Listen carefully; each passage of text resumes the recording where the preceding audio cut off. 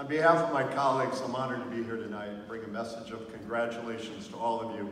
I also want to thank the leadership team of Encore Boston Harbor, and Bob DeSalvio, and the team at Cambridge College for forming a great partnership that created Bet on You, the Greater Boston Career Institute, so that Massachusetts residents could be prepared for the new careers that casino gaming is bringing to Massachusetts.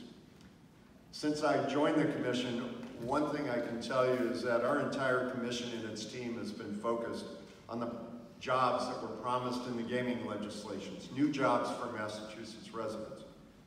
Training local residents for those new careers has been a strong partnership of training providers, community organizations, Cambridge College, state agencies, and our gaming licensees.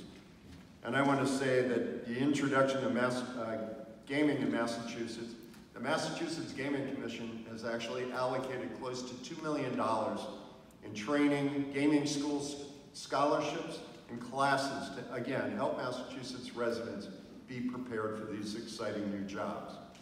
Almost half of the graduates, I'm excited to say, come from Encore's host and surrounding communities: Everett, Boston, Malden, Chelsea, Medford, and Cambridge.